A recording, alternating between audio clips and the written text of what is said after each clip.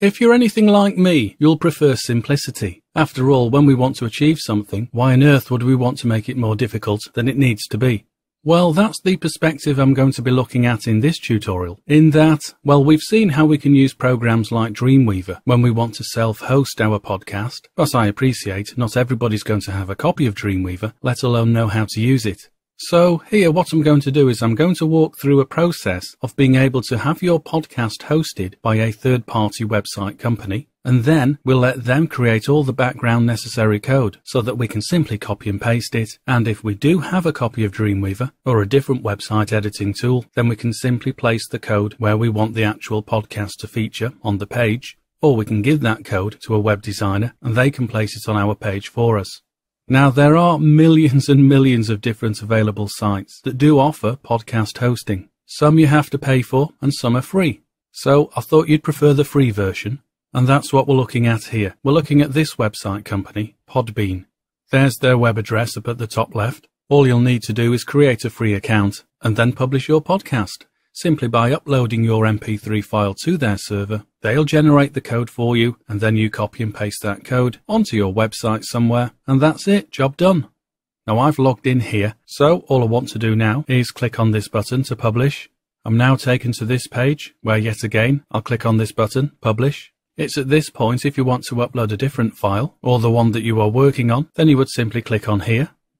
Notice that with the free account, you get 50 megabytes of available space for nothing, more than enough to get you started. So now I will click on here so that I can choose the file that I want to upload. There it is, I'll select it and hit open. Easy enough. That quite small file uploaded very quickly.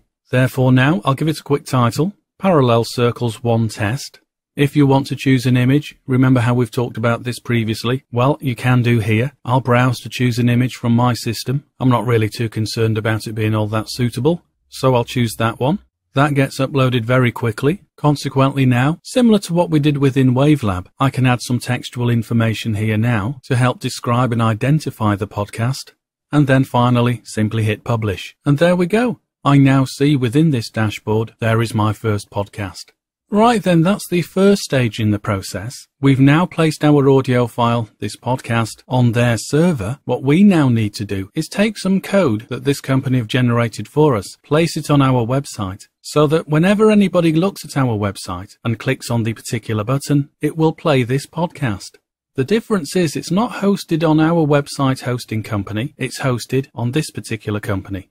So let's go about embedding the code. Actually, just before I do, notice that you can customize this player, and this is the player that's going to show up on your website. There's the image, there's the title, and of course you can see the play button. Now I want to change the color of this. I don't want it to be plain white. I'm going to go for a blue. Now that's a bit too dark for me, so I'll go for the lighter one. If I want to check it first of all, to make sure it is the right audio, simply click on the play button there.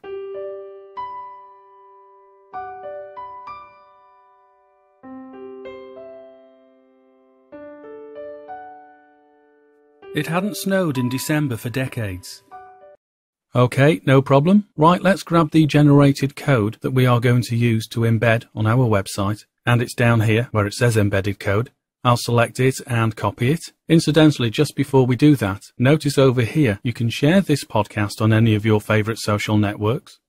Anyway, all that done, I've copied the embed code, so I'll flick over to Dreamweaver again. Here's that rather blank page I've already created, and within this second column, this is where I want that Podbean widget to show up, so I'll place the cursor inside here. I have to move over to the code view. I can't copy and paste that generated embedded code within the design view. So within my code view, making sure I'm at this position, and this is only this position because that's where we placed the cursor when we were at the design view.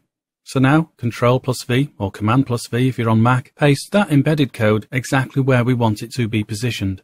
Okay, there it is. Here within the design view, we only see this grey rectangle to indicate that this is where it's going to be placed. What we'll need to do to view this properly is preview it in a browser. So I'll flick over to a browser, and there it is. Perfect. Let's have one final listen to this. I'll click play. Here we go.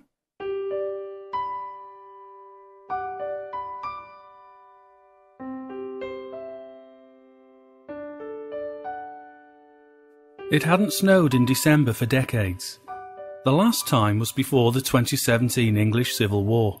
Tonight, however, as light faded fast, a monochrome Manchester sky was heavy with thousands of independent flakes falling in swirling silent circles that formed a unified white blanket that smothered all below. Okay, perfect. That's all we need to do when we want simplicity. Simply upload your MP3 to one of these free podcasting websites, tinker around with it a little bit to add in the text and an image and even change the player colour, copy their generated embed code and then place it where you want it to be positioned, within Dreamweaver in my case. So now when we look at the browser, it all works seamlessly. Perfect. As I say, simplicity is always the best way.